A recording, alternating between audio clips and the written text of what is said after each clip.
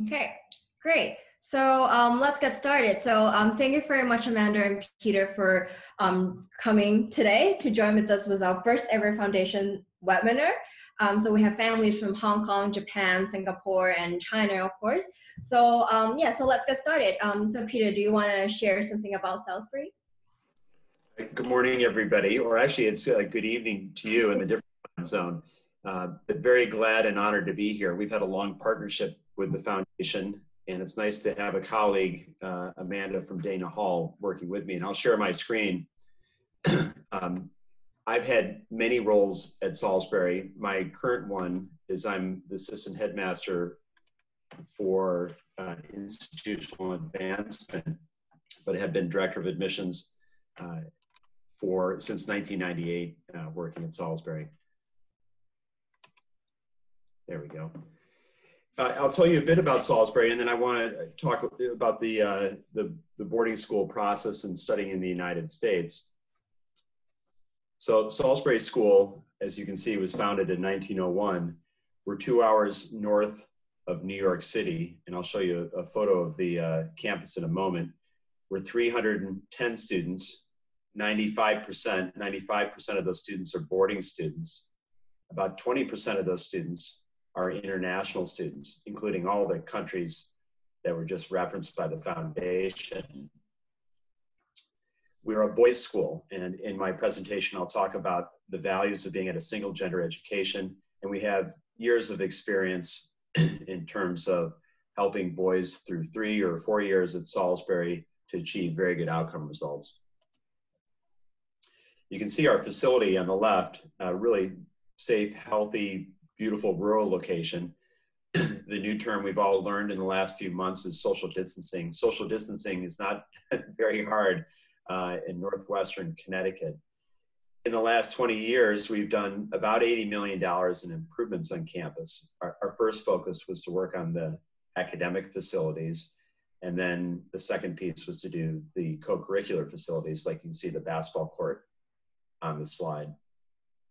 Our goals moving forward is that we will continue to support the school for fundraising for endowment, not necessarily building. We have a facility for 300 students that's second to none.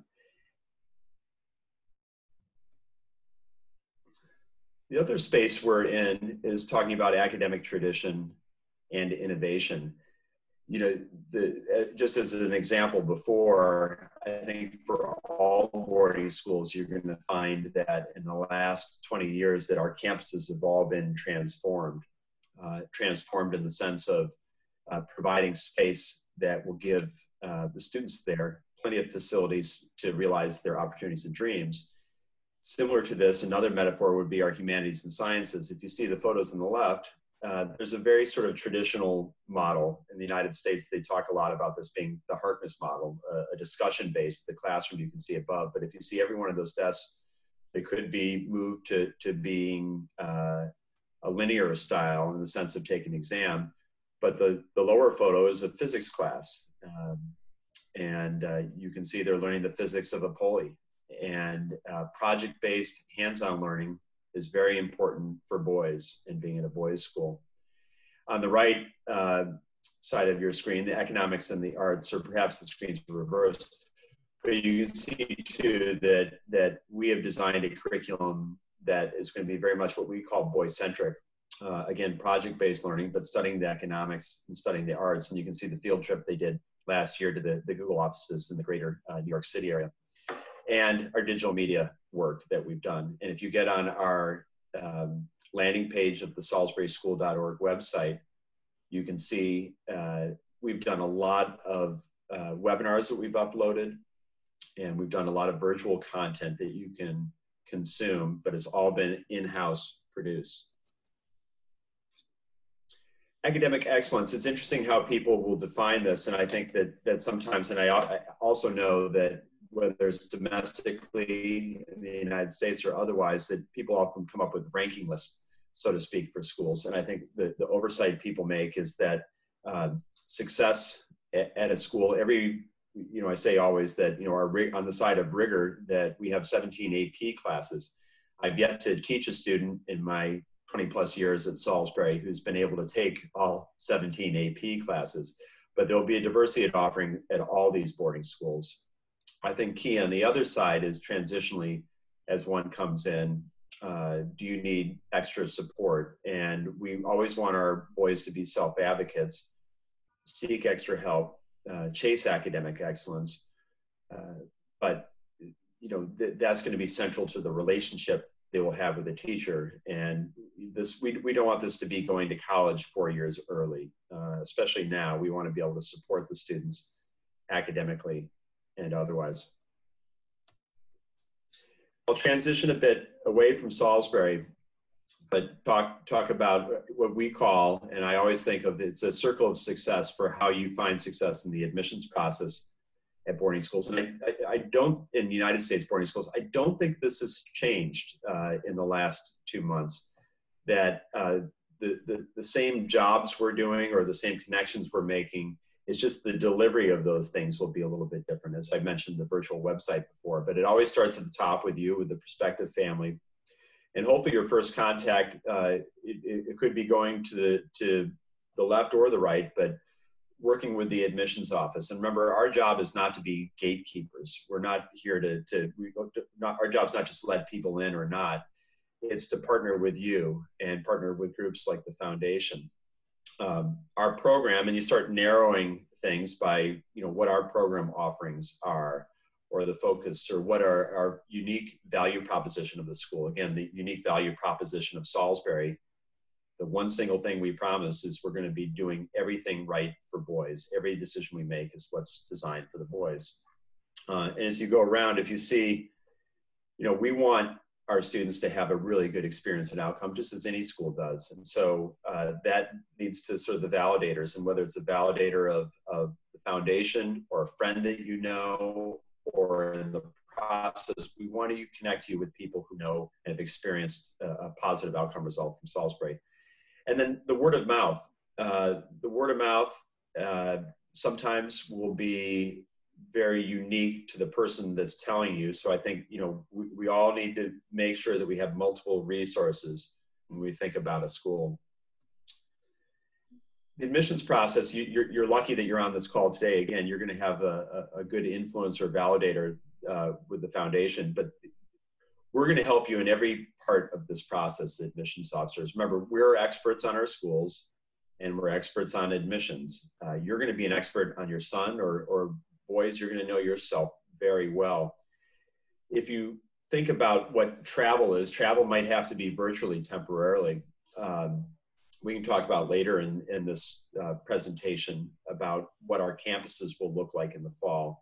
I think before you'll ultimately have to make a decision, which is next April 10th, after one's admitted to a school, you're going to have a chance to have seen our campuses. Now, of course, we don't know that 100% and can't promise it, but we do have a number of admissions officers that are going to open this up in the sense of you knowing us well. We're going to talk later about testing, but testing is, I think, one of the areas that traditionally has raised anxiety for people. And it probably will, especially this year, just in terms of opportunity. And I know that schools, and I would guess Dana Hall is like Salisbury, but Salisbury's talking about other ways that we can have predictors for success, you know, predictors for success for match at Salisbury. The application, the best thing that happened probably about a decade ago is that we've all moved to online applications. So that'll be easy. And on the front side, I think as families are making decisions, it's fair for you to have a conversation with schools about, will the deadlines shift? That might, I know as an industry, we'll make some decisions together. We've been very collaborative in the last few months. And again, our goal is the same as yours. We want you to end up at the right school. And they always say, the right school is the right school for you. The best school is the best school for you. So why boarding in the United States? I know that this hasn't changed, okay? The advantages, and I'll talk about outcome results in a moment. But as you're now looking for a really positive high school experience and looking for a chance to chase academic excellence that'll help prepare you for college and later, one of the things we know about United States boarding schools that there's a calibrated independence one learns. Some of the bigger schools might have a lot of independence, so to speak. Salisbury only being 310 students and knowing boys well, we're going to see our boys from 7:30 in the morning to 11:30 at night. There will be lots of touch points and lots of partnership with parents. There'll be a diversity of experience. There'll be connection in the experience. The value for us, and I think one of the things our international families recently have worried about is if there's xenophobia or you know, how they'll be treated coming from Asia. We actually have two international student advisors. One, Yukon Lo, who's a native speaker and from China, works so closely with the boys and the families. And this is something that we celebrate the diversity that our international students bring to the campus. And we want to keep this tradition and connection going. At dormitory life, for all of you, it could be a single for the students, and it could be a double. But the one thing, layers of connection in everybody's experience. Now, layer of connection could be in the dorm, it could be in the classroom, it could be in sports, it could be in arts, it could be in music. But most of our schools are not hierarchical schools, if you mean. It's more of a horizontal level in terms of you having opportunity from the moment you step on campus. And we already talked about inclusion, and that our class officers, sometimes president of the school, leaders in different programs, again, are coming from the diversity of our student body. So why a boys' school? If I go back a slide, I'm sure Amanda will say the same thing from Dana Hall. Why a boys' school? There's going to be a balance and a focus on boys. And I noted before that boys will see girls in the weekend. I think families often, or the boys often, worry about that maybe more. But there's a compelling balance to fill one's potential. Our academics, if you think about how one is a really good teacher, it's going to be auditory processing. Sometimes you need to sit and take notes. There'll be visual learning. And again, the project-based learning. I always pick our arts program as a metaphor for really understanding boys. Now, we have some boys who are very good with pen and pencil to draw an intricate drawing, but we do a lot of gross scale things, whether it's filmmaking, graphic design, sculpture, boat building. And then I do know that socially, the boys feel very comfortable being themselves, and that without social pressure or peer pressure, they're more willing to take chances, to be part of the leadership program, and try new things where they might not be the best, whether that's athletics or music or art. I'll finish with two slides, one being about the success of our Chinese students. And I realize there's families on this call from other countries, so I think that it would absolutely be a parallel. But we actually have done a correlation from our students who take the PSAT their very first year at Salisbury. So for the majority of our international students, that'll be in the 9th grade year. And we've done a correlation of remarkable improvement, 290 points during their time at Salisbury to their SAT.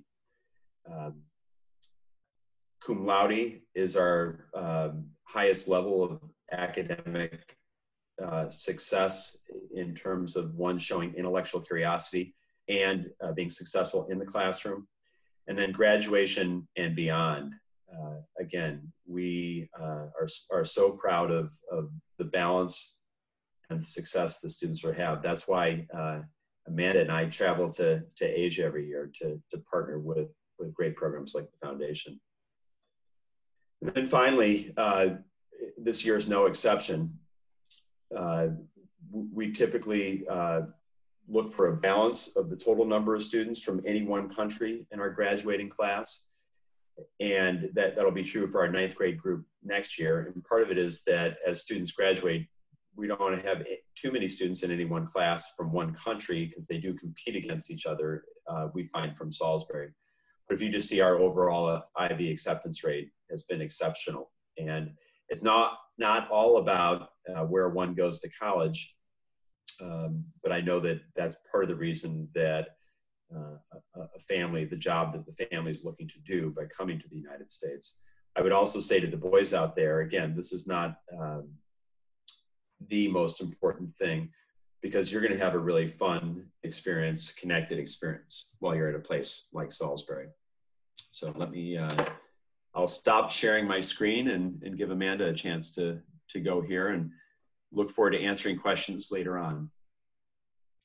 Sure. Yeah, thank you so much, Peter. So before we move on to Amanda, I think Sandy would like to translate a little bit for our Chinese families first, because there's a huge tons of information there. Okay. Should I? All right. Well, perhaps I should have paused after every slide. Would that have been easy? No worries. It's okay. All right. We're used to this. It's Thank okay. you. I'll mute myself. Yeah. 好，那刚才就是 Peter 老师就做了一个分享。那其实 Peter 老师在Salisbury 已经有20年的时间，他有好多个身份。他2个儿子呢，也是在 Salisbury 毕业，然后他现在是副校长的身份，他也就是做招生的部分，所以他每年也会过来亚洲去见不同的学生跟家长。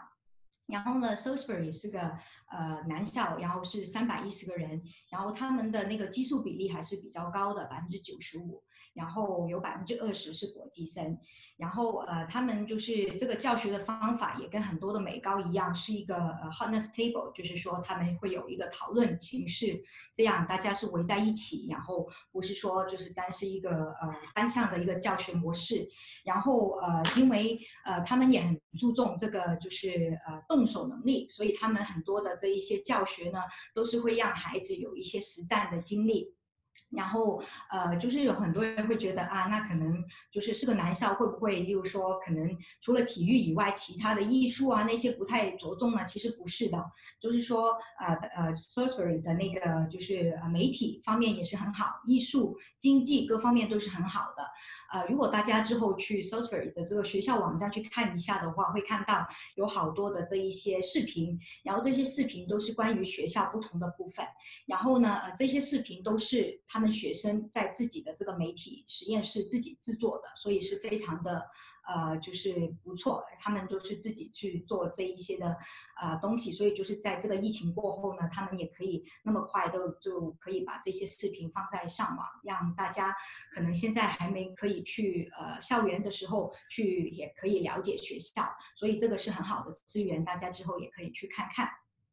然后呢，就是学校有提供17个 AP 课程，然后他们呢就是当然也希望学生是有一个进步，跟就在学业方面有一个很大的进步，然后所以他们也会有一些老师会支持学生的一些学业。我们就是基本上过去那么多年，就是定期都有就是每年有学生去 Salisbury， 然后这个支持呢，我们也是能够看得到孩子的这个成长，有一些已经毕业了，甚至是已经差不多大学毕业了，所以这个我们都能够见证那些男生的一些成长。对，刚才就是Peter 老师也有讲到，就是说这个招生这方面的话呢，就是会有很多方面都有支持，就是说当然有顾问团队，然后也有就是 Peter 老师跟他们的招生团队，还有就是说可能有一些其他的旧生啊，其他现有的家长啊，大家都是一起去支持这个过程，然后也知道可能今年尤其是这个疫情，可能大家对于标化可能有一些的担忧，但是我们都在，所以就是不用太过的担心。那另外一部分呢，就是说为什么选择寄宿？那这个问题呢，大家可能也有个大概的了解，但是在于一个男校的环境呢，大家能够想象，就是说学校对于学生的这个支持呢，还是非常的多的，就是从早上7点半到晚上11点多，然后无论是上课，然后还有就是下课以后的运动，还有就是在宿舍自习，就是有不同的一些老师、不同的教练都会在跟孩子有比较密切的接触，所以就是说学业、社交活动方面都是会有很不错的一些支持。那最近因为这个疫情，那可能有一些家长会比较担心，就就是说那就是这个校园的氛围会是怎么样啊？就是对于中国孩子的这个就是态度是怎么样啊？那其实Peter 老师刚才也讲到，就是Salisbury 有2个就是国际这个就是招生的顾问。老师，然后其中一个也是来自中国的，所以他们就是在这个阶段也是提供了非常多的支持。所以在这方面，学校有20%是国际生，所以他们对于国际生还是非常的重视，还是非常的就是友善的。所以这个大家可以不用太担心。对。然后呢，最后就是可能很多就是中国家长比较关心的部分就是说那可能是这个大学申请跟这个 SAT 的分数，那大家可能刚才有看到，就是说就是Salisbury 对于学生的这个支持，从他们的 PSAT 到 SAT 的这个分数的进步呢，就是平均有290分，所以是一个非常大的进步。这个就是归功于学校的这个努力，老师对于学生的一些支持。然后呢，就是平均就是进常春藤的这个比例的话是8%，就是整体在学生的这个比例上，然后国际生可能进藤校的这个比例是3%，但是呢，就 Salisbury 的男生，他们就是中国孩子有20%都能够进到藤校，所以这个也是非常的，就是让大家知道，就是当然这个不是唯一的结果，因为孩子在这个过程里面呢是会有很多的成长的。但是也能够看到最后的这个结果还是非常的令人满意。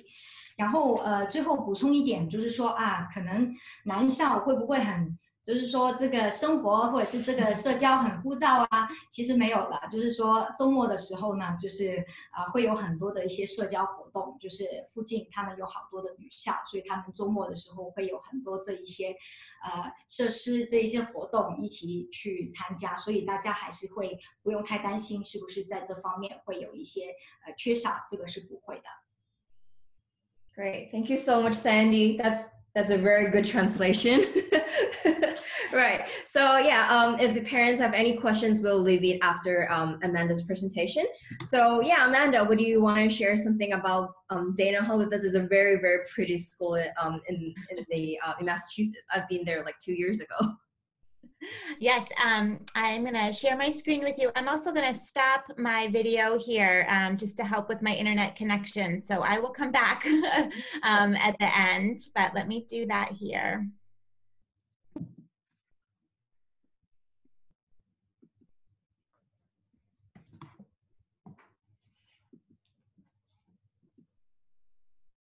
All right, and if you could just give me a thumbs up, Sandy, if you're seeing my screen on your side. Okay, good, great. So thank you, Sandy and Iris, so much for this opportunity to share some of the unique components with all of you about a school for girls. My guess is that many of you are curious about what a girls' school looks like, and perhaps even wondering, why would someone choose a girls' school? So I'm going to try and help answer some of those questions for you today. But first, some quick facts about me and about Dana Hall. I have been working at Dana Hall for 15 years, and during my time at the school, I've traveled to various parts of the world, including 9 trips to Asia to meet students and families just like all of you. This is my favorite part of my job, meeting all of you, learning your interests, learning about your cities and countries. I was just joking with Sandy and Iris that I will miss coming to Hong Kong this fall and having dim sum with them. I truly enjoy my travels. And so now some facts about Dana Hall.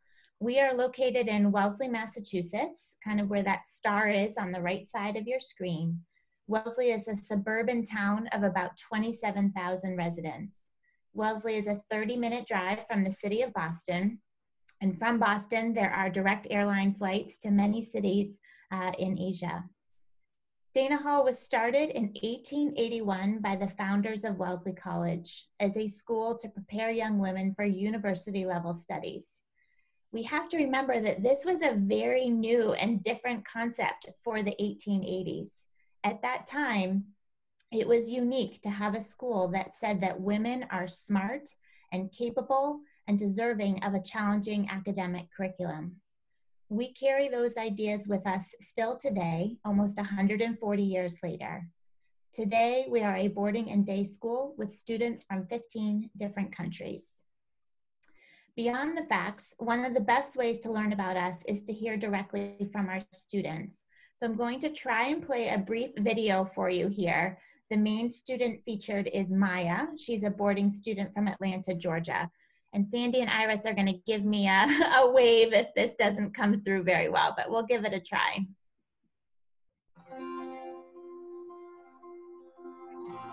Being at all-girls school, it honestly just opens up a new world because girls here actually, they develop and they evolve into like the best versions of themselves. Being a teenager, part of what you're learning is who you are and what your identity is, and girls try on lots of different identities. Girls also get to be leaders. And one of the neat things about a girls' school is that every single leadership position is held by a girl. Student leadership is present in everything. I have loved every minute of it, and it's so crazy because I've never had any experience with something like this before. So coming here and like just stepping out my shell, I love student council. I love working with deans. I love serving my classmates so much. This opportunity is an opportunity for growth academically, socially, emotionally. One of the positive things I see about girls interacting with each other in a boarding atmosphere is that there's a lot of face-to-face interaction. Students, because they're living with each other, they have to have hard conversations with each other. But that's a really important skill to develop when you're this age. And I found that it is oftentimes much easier for our boarding students to transition to college. They just seem to navigate the social and emotional challenges with greater ease and a greater knowing of their own strengths in that kind of community. And I think boarding school is absolutely the best preparation. If your student is thinking about it, take the opportunity and try to explore it with them. And then you can find the right fit for your family. Coming to the school was like one of the best opportunities that I've ever been given and one of the best choices I've made.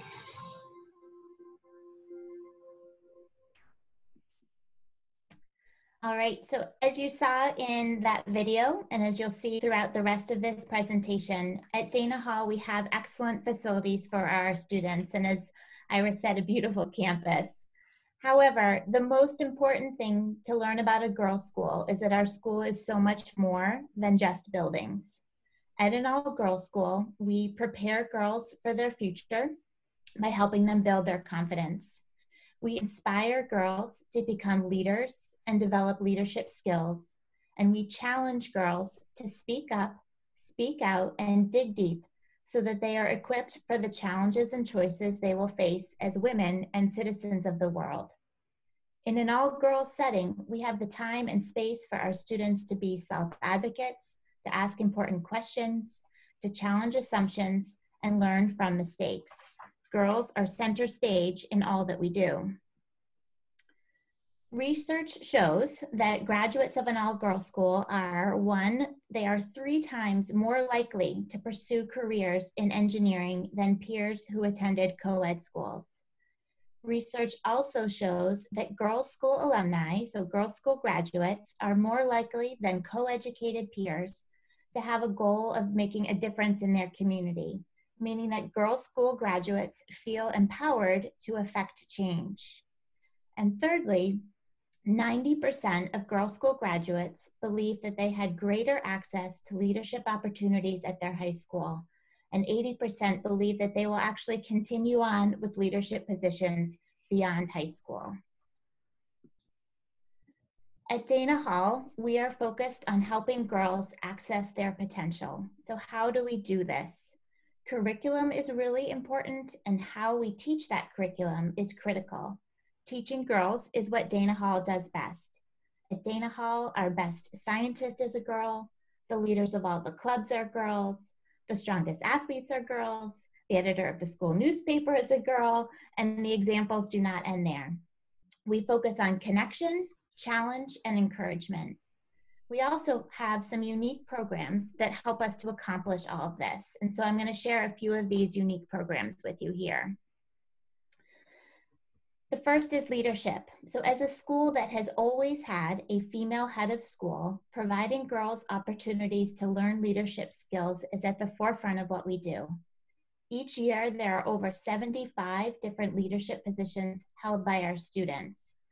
However, all students are given opportunities for developing leadership skills such as collaboration, public speaking, teamwork, motivation, and communication.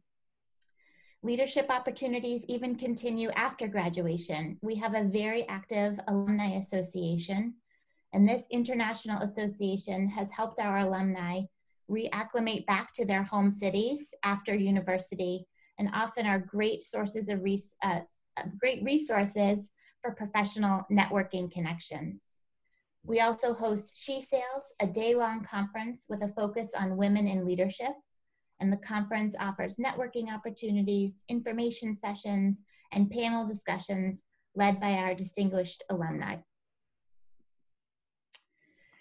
We are so lucky to have an equestrian program right on our campus. So we have a 45-stall barn. You can see some of the photos of that facility here. Again, this is right on our campus.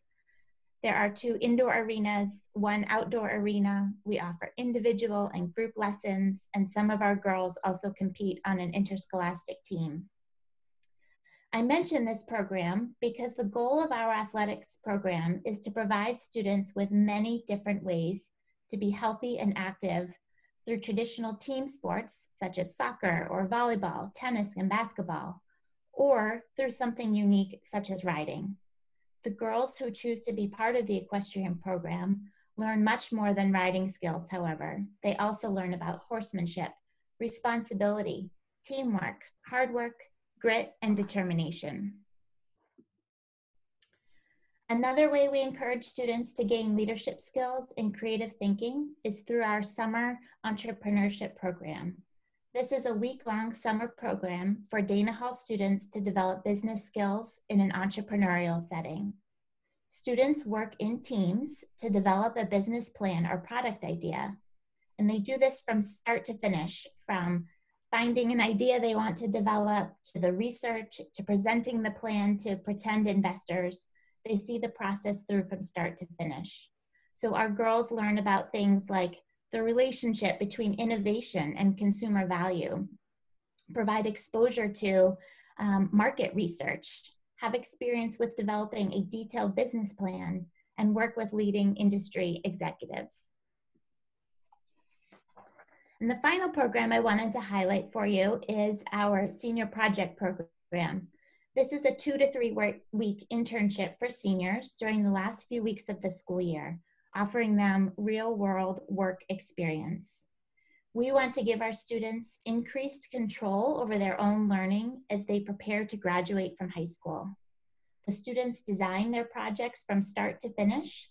They decide on where they want their project to be, who their mentor will be, and then to the actual work of the internship itself. And as you can see here, students have had internships in all sorts of industries, from working at the Massachusetts State House as a legislative aide to lots of work in area hospitals. Boston has some fantastic hospitals, and we have students that get to work directly with surgeons, physical therapists, and other medical professionals.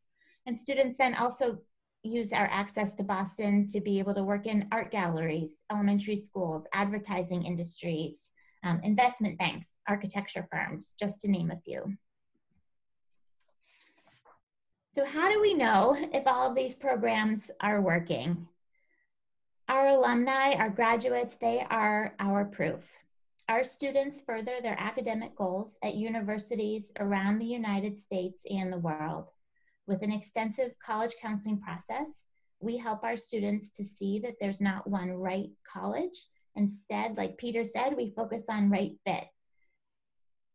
And as you can see from this list, our students go on to attend and be successful at a wide variety of highly selective colleges and universities. Furthermore, the paths of our alumni show that Dana Hall graduates are capable of anything.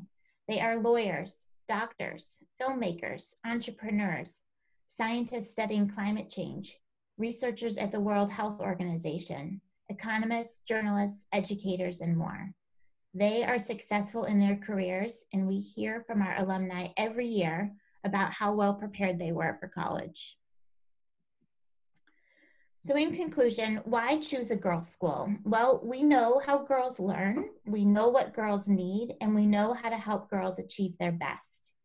We know that girls need greater exposure to science, math, and engineering. We also know that girls learn best when they feel comfortable sharing their ideas in unique and creative ways. And we know that girls understand their amazing potential when there are opportunities to try new activities. And so why think about Dana Hall in particular? Well, one reason is our location and our campus. As I mentioned, not only are we 30 minutes from Boston, but the town of Wellesley is one of the safest towns in Massachusetts. In addition, the town center is just a 5-minute walk from our campus, where there are shops and restaurants, a grocery store, coffee shops, even a train station to take students into Boston. Boston itself is an international and historical city. It has museums, sporting events, cultural celebrations, outstanding universities, and more. And as you have seen in this presentation, we have world-class facilities on our campus. Just in the last 5 years, we have renovated our dormitories, added an athletic turf field, opened a new dining center and student center, updated our main theater, and built a new outdoor equestrian arena. So our students have everything they need for success right at their fingertips. I wanted to just take a few minutes to mention a little bit about how things have changed for our students in the last few months, because a lot has changed in our world.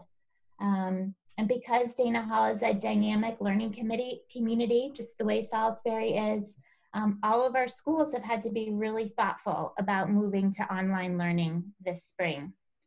So for us at Dana Hall, a typical schedule for students now includes 2 synchronous classes a day, where students are actively learning with their teachers and classmates.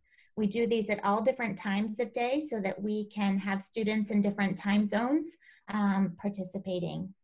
There are office hours for each academic department also happening virtually.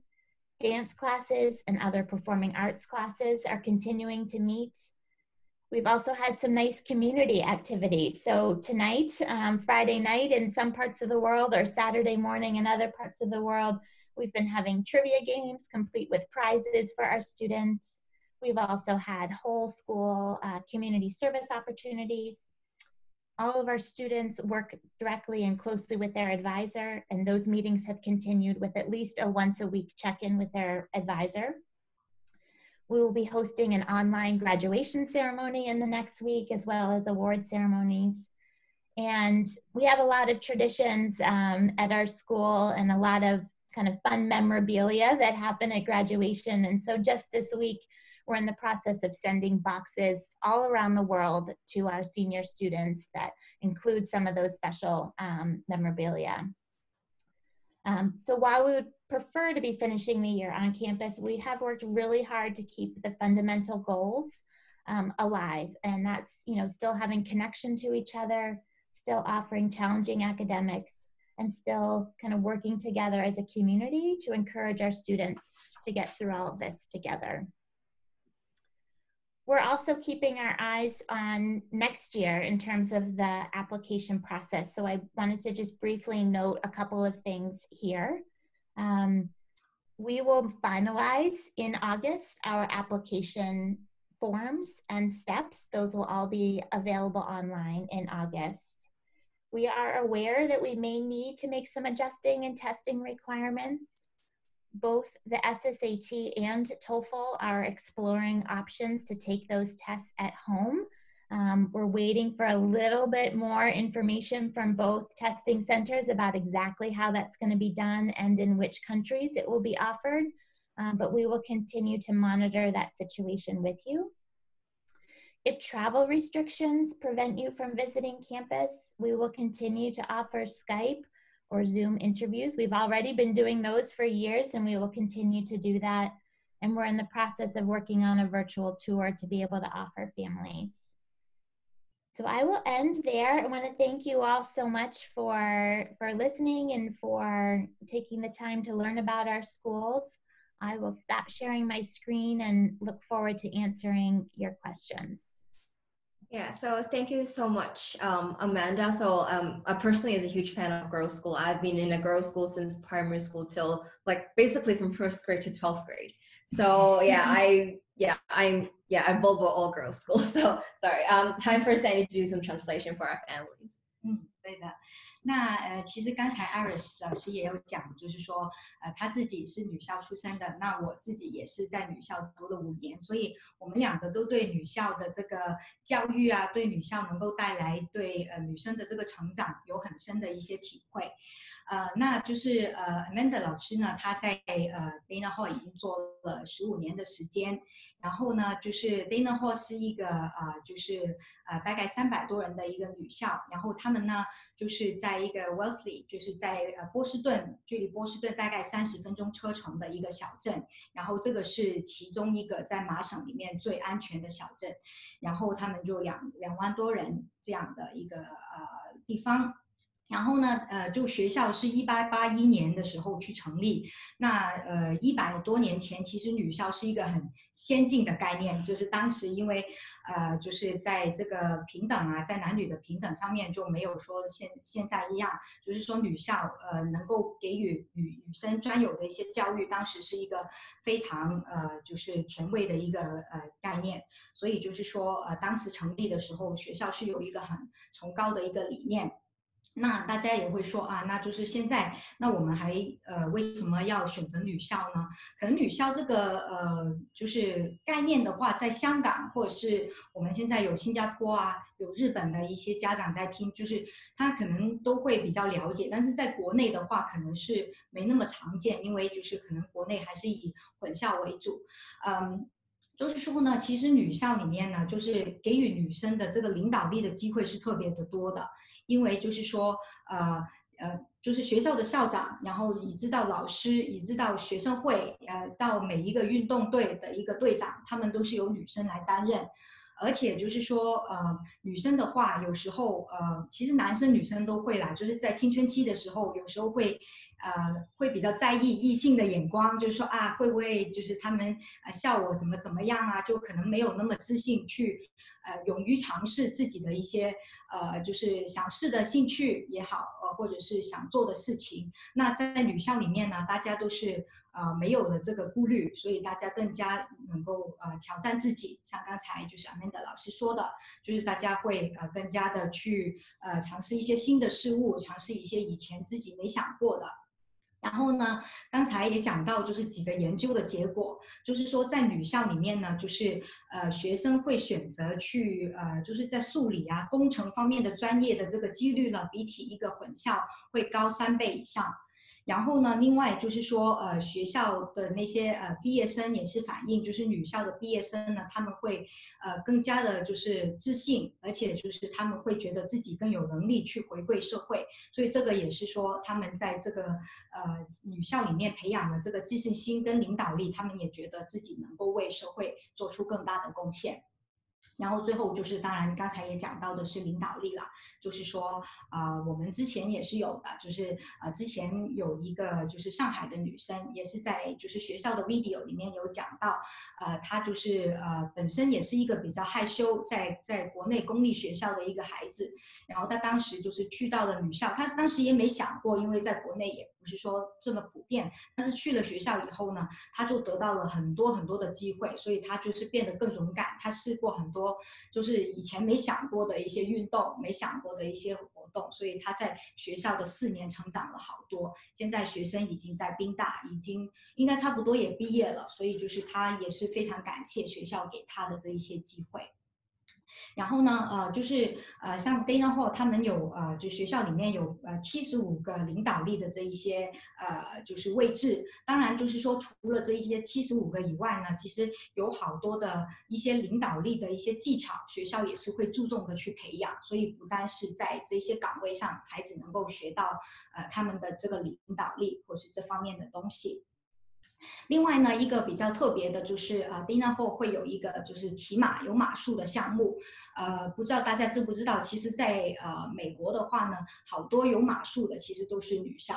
对，然后就是说所以就是说学校除了一些就是普通其他学校会提供的足球、篮球、排球这一些的团体运动以外，就是如果喜欢马术，就是对于马术有特别的爱好的孩子的话呢，也就是可以留意一下，就是学校在这个马术场就是在学校里面，所以是非常方便，不是说要就是去到外面或者是其他一个地方才能够做到这个就是运动这样。然后刚才也有讲到，就是说在这个暑假里面，学校也有这个暑假的这个企业家计划，所以是培养就是女生去做这个创业，就是将来可能是在他们自己的行业做一个比较领导的地位的，所以他们都会有这样的一些机会给予孩子。然后就是说关于这个就是学校女校里面，就是刚才也讲到，就是说其实学校给予很多的这种就是理科的机会、理工科的机会，就是说不单是艺术，或是大家觉得是音乐这一些比较偏文的一些东西，就是理工科的一些潜能也能够很好的去发挥。那为什么就是讲了为什么女校，那为什么要选择 Dana Hall 呢？就是刚才讲到，就是学校是在于一个非常安全的一个小镇，然后也是非常近这个就是波士顿的，就大概30分钟，也有就是火车能够直接去。那大家都知道波士顿是有一个就是很好的大学资源，也是一个很好的文化中心，有很多不同的一些机会，所以就是距离波士顿这个是学校非常大的一个优势。然后呢，就是学校的设施当然也是非常的就是不错啦。然后刚才就是最后的一部分 ，Amanda 老师提到2个部分，就是说第一就是说他们的这个线上就是学习，可能大家也很关注。最近那所有东西都变成了线上，是怎么做的呢？那就是每一个部门，就是每一个不同的就是学会的老师，其实也是定期每周起码1次会跟他们的学生去做一个线上的会议，所以大家还是有这个比较紧密的这个联系的，不会说就是有了这个距离，大家隔着屏幕，所以大家这个就是他们还是会很就是注意这个人与人之间，就是孩子跟老师之间的这个联系吧。对，然后就是说，他们下周就会有一个线上的毕业典礼，所以这周也是会邮寄一些东西，就是给所有的12年级的毕业生，所以大家就那个关系还是非常的密切，没有因为这个疫情，没有因为变成了线上而改变。那关于这个之后1年的申请呢，这个是最后的这个申请表格跟这个申请系统呢，就会在今年的8月份就是会上线了。然后大家就是老师们也是知道，招生官也是知道，可能会在标化考试方面会有一些的变动。那但是大家也可能知道，2个考试的机构也是在研究不同的一些方法，就是有一些可能在家去考这个 SAT 或者是托福的这个机会，所以这个也是会陆续的，就是学校也会密切的关注在这方面就是我们不同国家的学生可以怎么去处理。然后当然如果就是在去这个面试去访校的机会，如果是因为疫情的话呢，就是学校也会继续做线上面试。那之前学校也很有经验在这方面，就是所以这个大家就不用过分的担心。对的，那大概就是这样。Okay, great. Thank you, Sandy. So we are now moving on to our Q&A session. So we have collected some, hold on 1 second. So we have collected some questions from our parents. So we have around 6, and some parents also asked us a couple more after listening to Peter's and Amanda's presentation. So let's start with the first question. So the first question, I think Amanda briefly touched upon that, is that how are the students adapting to the online learning in the past 2 months? And also parents just want to know, how have the teachers been supporting the students during this period of time? So Peter, do you want to share something about the online learning at Salisbury? I will, and I imagine that Dana Hall and other schools like Salisbury and Dana Hall have done the same thing. We started designing our program in late February and took on best practices of what fit our mission statement, back to the point of how do boys learn best. I think the other complicated layer is that we're dealing with different time zones. Ironically, California, which is 3 hours time difference from the East Coast, is having a harder time than Asia. As you know, it's let's just call it an even 12-hour difference. The other piece is that if you just go to quantitative things, some of our boys are doing better than they've ever done before. And part of it is that we have virtual office hours for teachers, and communication is easier in a lot of ways. The harder thing is sort of scheduling things for these meetings, but we have created time slots. And anyway, if you go to outcome results, I have an advisee from Hong Kong who his grades are as good as they've ever been. And part of it is that he's been able to find extra help resources, but he's still a motivated, hardworking student. Our goal for the fall is, and I know we're going to talk about this later, but if a student has to do distance learning, and our goal for the fall is to be open and on campus, but we'll have learned so much in these last few months in a very positive way.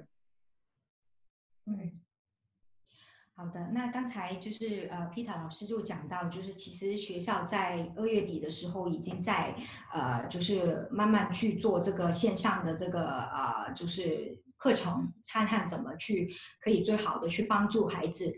那就是说呢，因为就是也是要照顾到男生的这个学习的习惯，然后还有就是也要去处理这个不同时区的问题。那其实就是说呢，我们这边就是比如说亚洲跟就是东岸可能12小时还好，就是我们的这个时间还可以去上课。那其实反而最艰难的是加州的孩子，因为加州的话，就是说如果要就是上这个8点钟的课的话，可能他们就要5点钟起来，所以就是这个他们也是在做不同的一些调节。然后呢，就是学校除了上课的时间以外，还会有一个就是线上的这个咨询时间，就是让老师去跟学生去沟通这个作业上或者是学业上的一些困难，所以就是也是比较就是出乎意料的，所以就有很多的一些学生反而就是做得更好。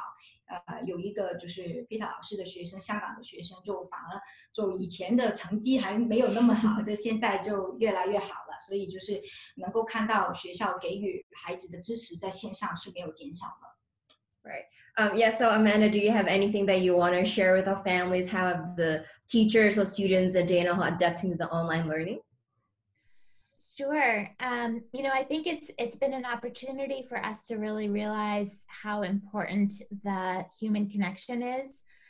We are still able to offer, you know, a vigorous academic program online, thanks to lots of wonderful technology.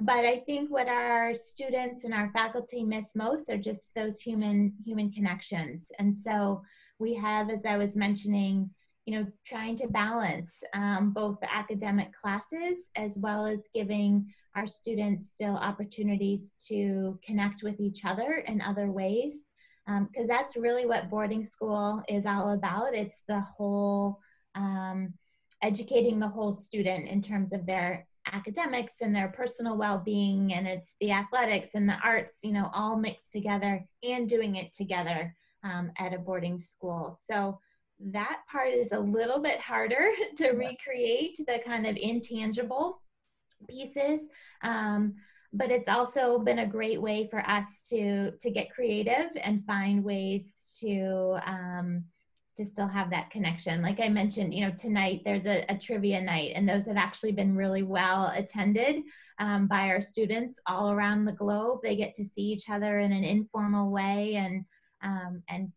continue to, you know, to be with each other. Right.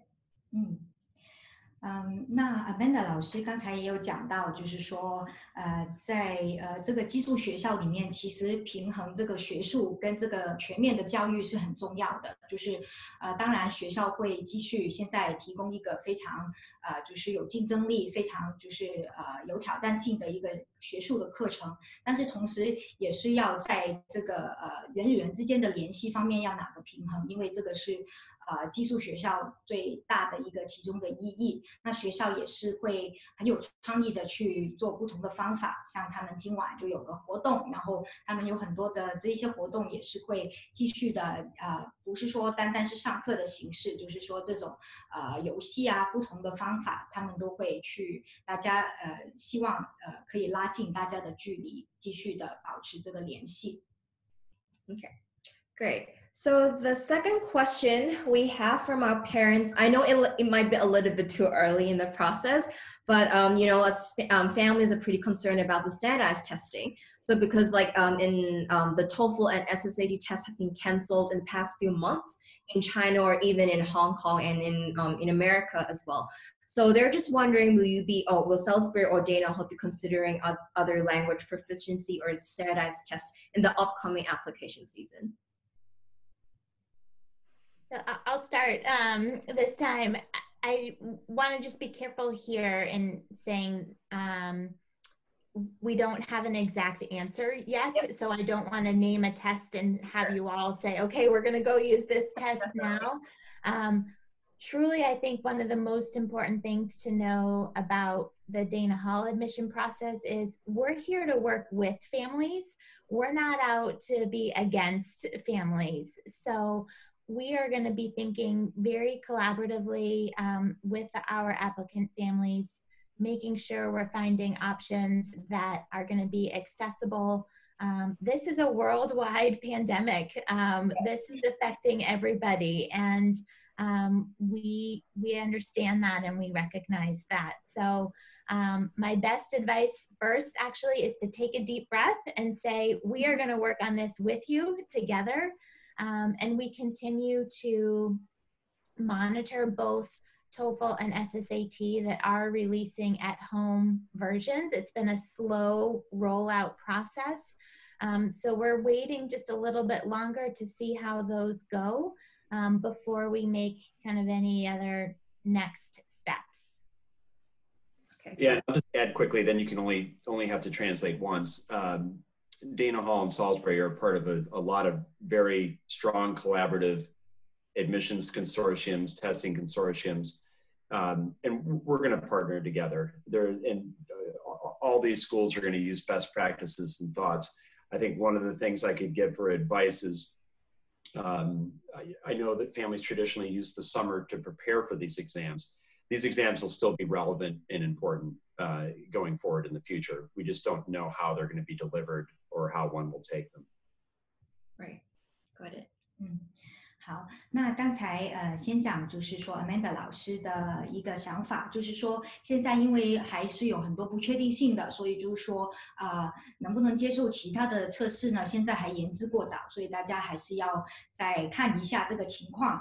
然后，但是就是老师说的是大家可以放心，就是学校还是会很体谅不同家庭的这个情况，因为这个也是一个全球的一个疫情，不是单单影响某一个国家、某一个地区的孩子，所以大家是先可以放松，不用太担心，看看之后未来几个月的这个情况，再做进一步的计划。那 Peter 老师呢也是说，就是学校也是会很紧密的去沟通合作，然后呢，大家可能也会暑假的时候，会做一些这样的准备。那就是说，暂时来说，这些的测试 SAT 跟托福呢还是比较重要的，所以就是说，只是要想一想怎么去能够考，或者是怎么去能够让学校拿到这个成绩，所以就是大家也是可以先就是再观看。Great. So the next question we have is also about the application process, but this time is about the interview. So as we all know, interview is a very important part of the application process. So the family just want to know, are there any tips for applicants, and also what qualities are you looking for when you are reading the candidates' files? Yeah, Peter, do you want to go first? Yeah, we'll just alternate and who Sure, goes. Amanda made the very good point that we've been doing this a long time. You know, Skype was the original vehicle we used, and now Zoom and Microsoft Teams, FaceTime even for some of our candidates. But the tip I would give is what probably all the three of us did is that we made sure our lighting was good. We made sure the computer was positioned well. We made sure that we had good reception, that we're dressed appropriately for an interview. So those are the tips for the virtual piece. The other tips haven't changed at all, you know, in terms of being prepared for the interview, you know, knowing that where Salisbury is or Dana Hall is, or how the size of our school, or having an idea of some of the advantages of that we market for our schools.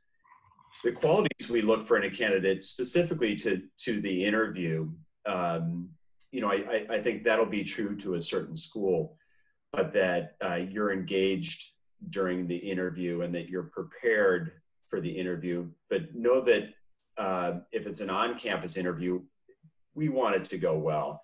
And if it's a Zoom call or a Skype interview, we want it to go well too. And most of the questions we're going to ask, you're going to be an expert on, because they're going to be about you, but they're also going to be about what your vision and hope is for attending a boarding school in the United States. I'll just briefly add, I agree with everything that Peter said. I always start my interviews by telling girls they are going to know the answers to all of my questions because they're all things about them. So yes, you know, you are the expert on you, and it's always our goal to learn about that.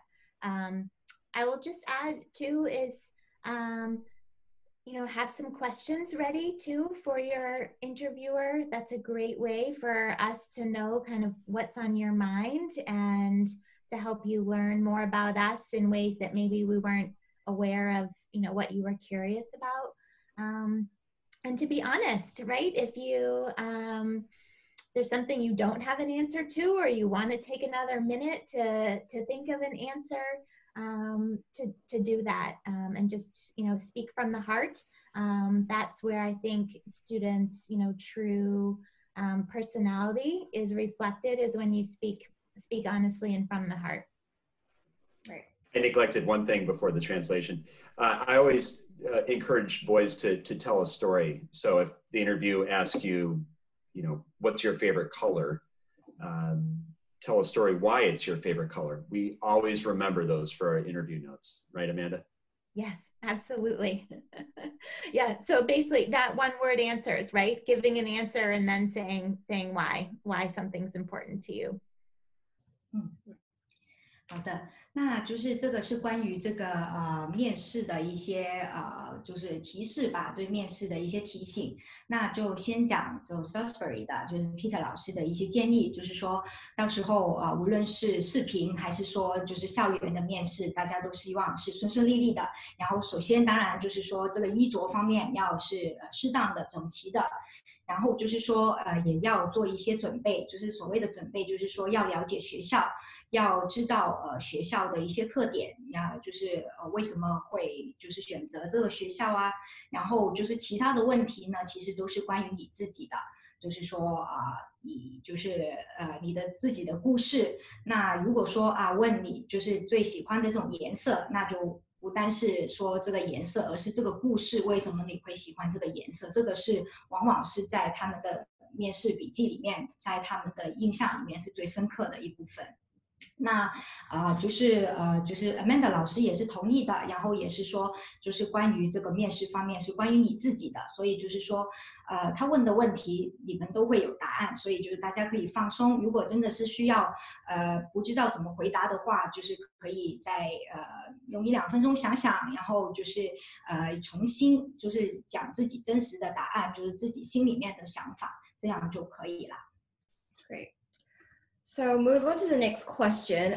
So because due to the COVID-19 pandemic, so the families are concerned that they might not be able to visit the campus this fall. So what would be your recommendation to families in order for them to know more about Salisbury and Dana Hall? So I think it's my turn to go first here. There are lots of things I think you could do as a family. I think back to Peter's circle of success that he mentioned in his presentation. You know, to definitely, you know, look at our websites. Most schools' websites now are full of videos, whether it's a dance performance or you know, a special event that happened or just a general information video. That's a first place to start. Second place is, you know, we have current families and alumni in all of the cities where all of you are located now. So if you do not know of a family that would be connected to one of our schools, please contact our office and we will put you in touch with a family who can really speak from experience, either about their own as a graduate or their daughter's experience at our school. And then third would be to connect with our current students. We are looking for ways to kind of mimic what the on-campus tour would be like. We find that the on-campus tour is not only how you see our facilities, but it's a great way that students get to meet a current student and ask questions of a current student. And so we can hope to be able to continue that process just in new and different ways. So we'll be offering a lot of that online as well. OK， yeah. Oh, go ahead, please translate. 那就是刚才 Amanda 老师讲到呢，就是第一，学校的这个网站是一个非常好的途径。现在学校有很多不同的一些视频，那大家如果去 Dana Hall 的网站上面也能够看到，他们有很多就是学校的这些活动啊、舞蹈啊、音乐制作啊等等的这些视频都是很齐全的，所以就是这个是第一个可以了解学校最好的一个途径。然后第二的话呢，就是现有的一些家长跟旧生基本上就是Dana Hall 在每一个城市，在我们现有的这些城市都有一些旧生，所以就是说我们可以去跟他们联系，然后可以了解更多从他们就是家庭的角度跟以前毕业生的这个角度。那另外一个呢，就是说现任的学生，大家也知道，如果去做这个校园面试的话，首先在这个面试之前会有一个就是一个校园的这个参观部分，也是有学生来带领的。那学校现在 Dana Hall 也是在看看怎么可以把这个做得更好，就可以让家庭在线上的面试之余，也可以跟就是现有的学生去联系。这个接触呢还是非常的重要。对于家庭了解学校的印象感觉也是有一个比较关键的作用。Thank you, Amanda. That was a perfect answer, right? We'll connect you with anybody you want. I'm just going to share our screen, my screen quickly. And the goal is just, you can see that, you know, Salisbury and every school is going to build out a virtual experience for you. Campus tour, meeting different people. We even have a webinar, if you see right here, international student webinar. It's an hour long, but you can scroll through to find the appropriate things you want. But again, quick links, different introductions for academic programs, and even weekend activities. Right, awesome. 对，刚才也有提过，就是说，学校就是 Salisbury 的这个网站里面呢，已经有好多的这些视频，都是会展示学校不同的设施、不同的部分，这一些都是他们自己制作的，所以是非常好的一个途径。然后还有他们今年在3月、4月份的时候，给一些国际生，给一些新生做的一些就是讲座，也是在上面的，所以这一些资源都非常好。Right. So the next question, not sure if it's a little bit early as well. So the families just want to ask, what's the preparation for the reopening of Salisbury and Dana Hall this coming fall? You're right. Things are somewhat fluid.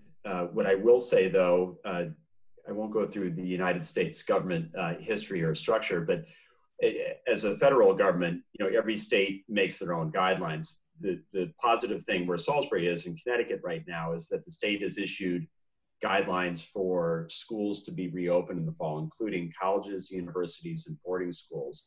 And they've created guidelines that we're going to be able to follow. Now, number one, and I can't imagine Amanda or any other school is not going to say the same thing. Safety and health will be number one for our students and for the faculty.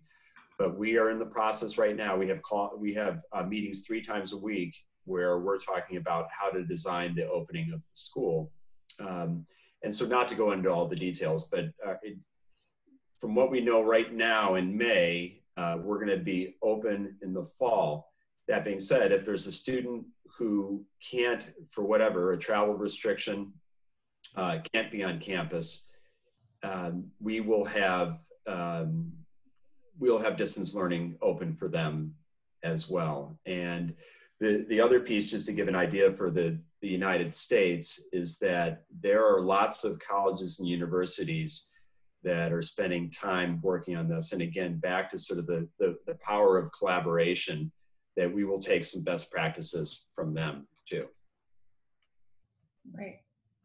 好的，那就是Peter 老师就讲到呢，就是在美国，他们每个州有自己的自己不同的一些例子，就不同的法律去做这一些开学的安排。那他们在康州，然后康州他们已经有一些指示，就是有一些给学校跟大学的一些提醒，是9月份开学的安排。所以他们现在是还是计划会开学的。那但是如果说到时候有一些旅游的限制，就是过去飞去美国的这些限制的话呢，学校还是会提供这个线上的学习的支持。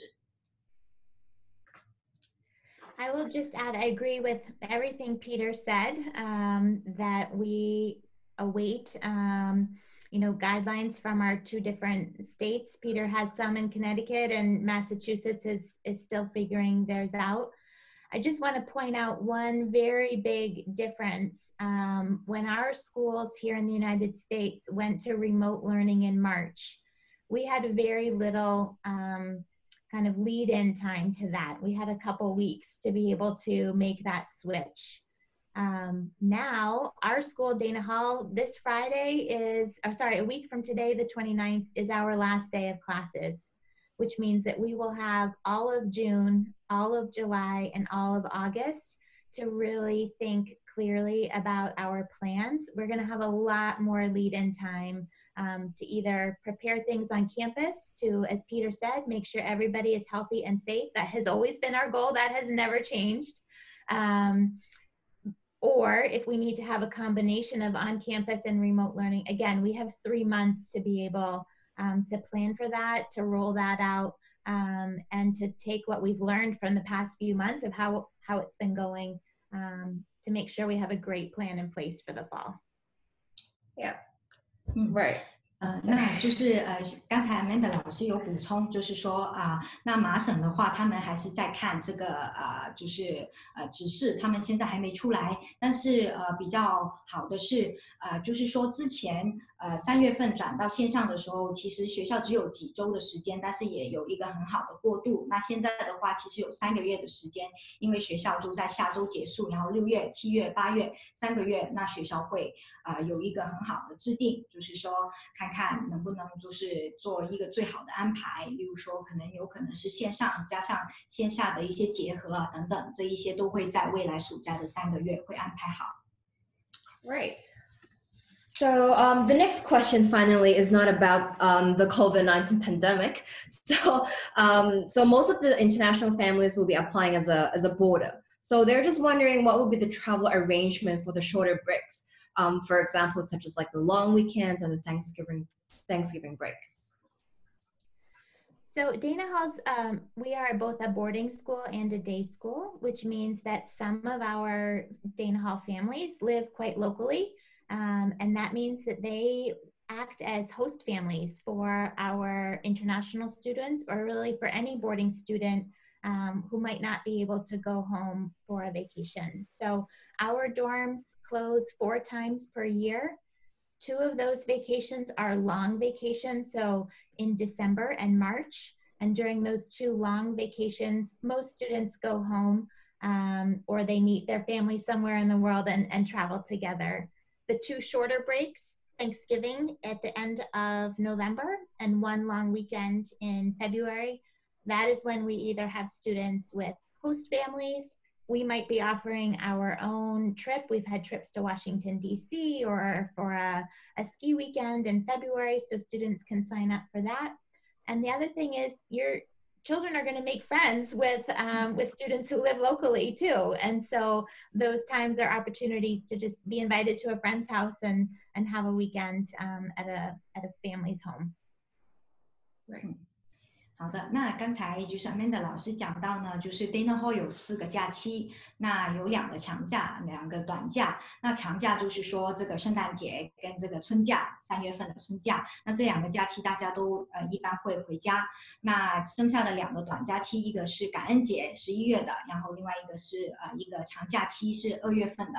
那这一些的话，因为 Dana Hall 也是有一些就走读学生，那学生之间也会有很多朋友的，那所以就是说他们本地的那些家庭就会做一个，就是可以让我们的国际生在那边去居住，所以就是这个学校也会就是照顾好。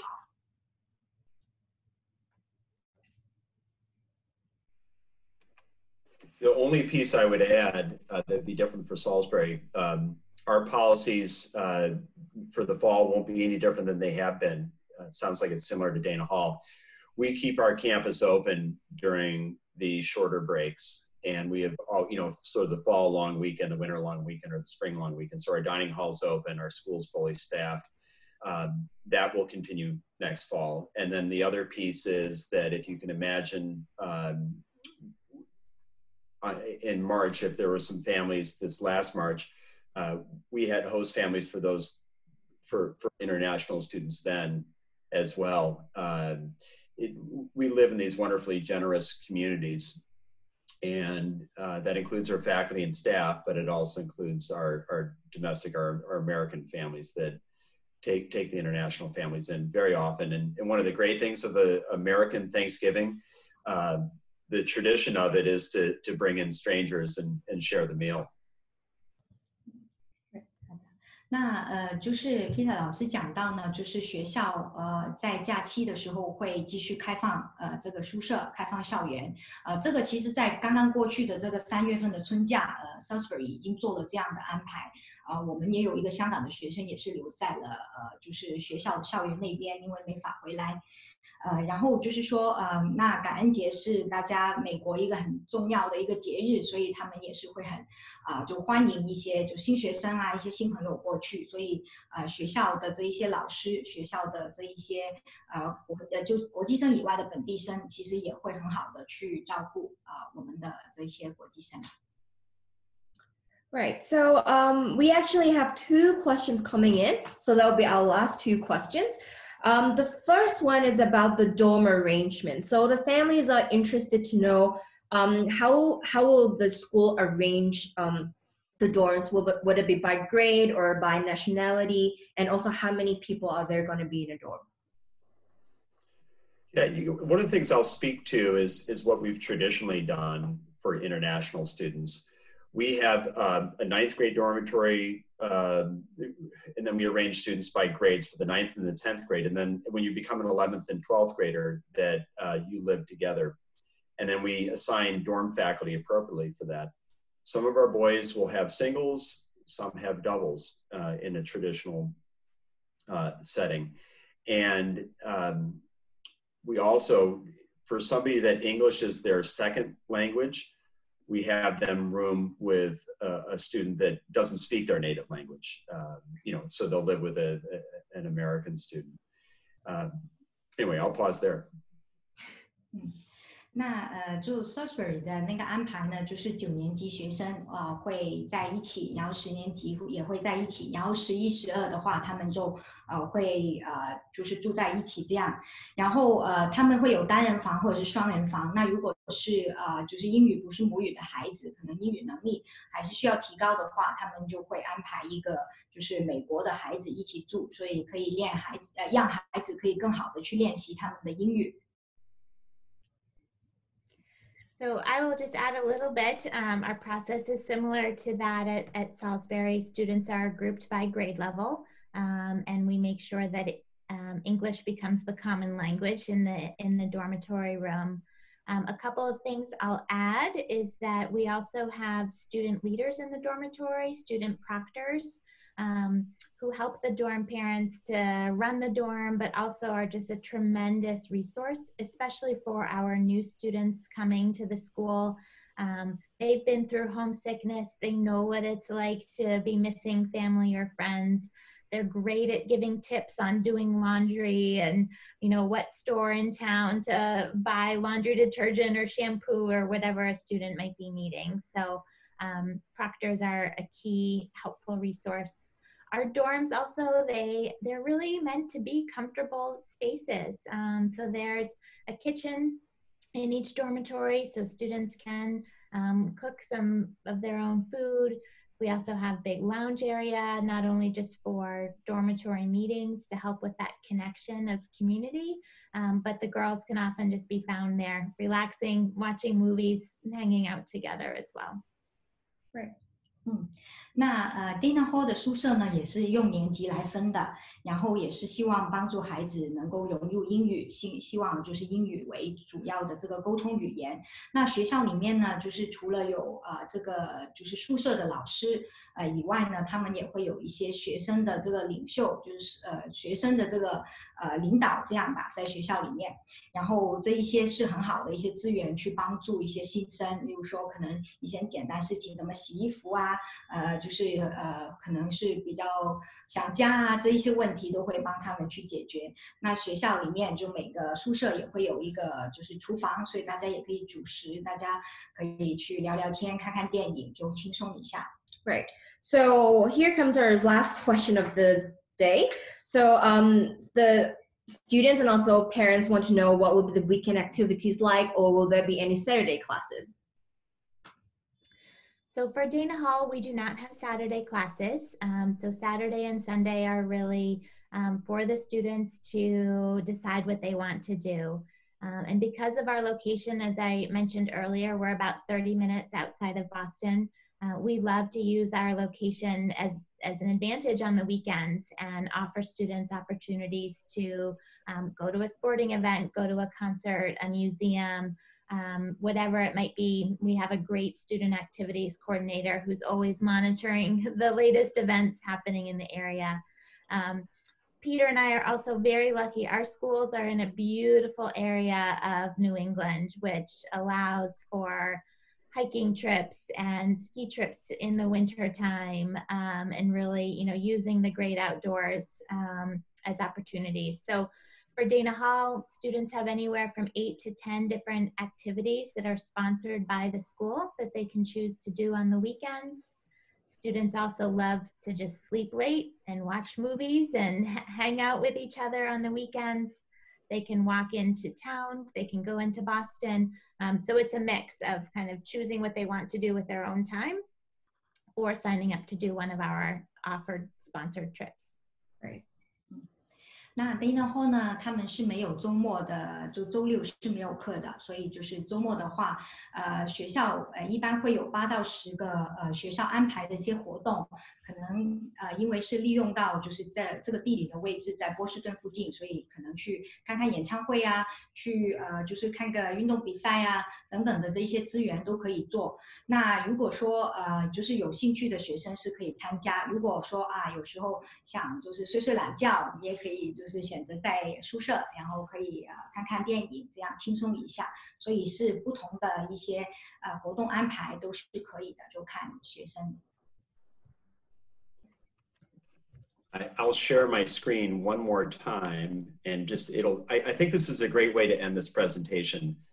And this is almost a metaphor for boarding school, right? There's such a depth of opportunity for what we offer at any of our schools, but Dana Hall, Salisbury, especially if you think about it as a single gender school, we both have people that their job is to plan weekend activities. And if you think about it from, you know, if you're 14, 15, 16, 17 years old, this is a really healthy, connected community-based weekend at our schools. And some of it will include co-ed activities, and some will be on campus, some will be off campus. But if you think about how could you even program as a parent or as a student such a diverse weekend? And it's in that connection and shared experiences that are the reasons that Dana Hall and Salisbury have a long history and will have a long, great history. 大家可能刚才看到Peter 老师就是那个分享的是那个屏幕，就是说呢有很多不同的活动，刚才不知道有没有留意到，例如说跟另外一个男校Avon 他们做一个运动，然后还有去这个 Amarillo 这个女校也去做这个跳舞，然后就不同的活动，就是寄宿学校他们就是很会安排活动的，这个也是学校跟走读学校最大的一个区别，因为周末他们就是希望孩子有丰富的一个活动跟不同的安排。Right, so this is the end of our webinar tonight. So thank you so much for Peter, Amanda, and of course everyone from everywhere to attend our webinar. So there will be more schools coming up to do some sharing. We're running a bit short in time today, so if parents have any questions, we'll be sure we'll be in touch and also ask them to reach out to you guys. Thank you, Peter. Thank you. Thank you. This was great. Thank you. Thank you so much. Thank you. Bye-bye. Thank you, everyone.